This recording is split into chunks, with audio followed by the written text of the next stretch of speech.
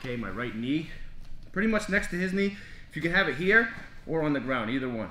Left knee, my inner thigh is along his butt, and I'm just like right here. What I do is my left foot's gonna step over like this, and I'm gonna do a roll. I'm gonna try to put my head on the ground right here. So when I roll, try to keep your balance. Okay, I can put my hand here. Notice, I'm not like turning at all. Flat roll. When I go here, both my shoulders hit the ground at the same time. Maybe first one, here. Tuck my right leg. For the technique, I'll stick it out here. Any questions? Partners, 1, 2, 3. Now that you did the roll, now we're gonna go for the grips.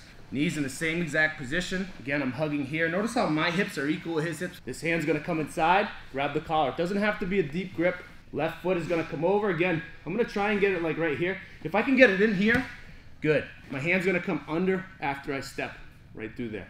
Here, I'm gonna grab the collar. Left foot's gonna come over. From right here, I'm gonna do the same exact roll. Okay, here. And you see I pull him. Here. You see how this leg's open? So now it comes over, cross, bridge, finish. My hips below his hips, hand inside, grab. Left foot over, here. Here.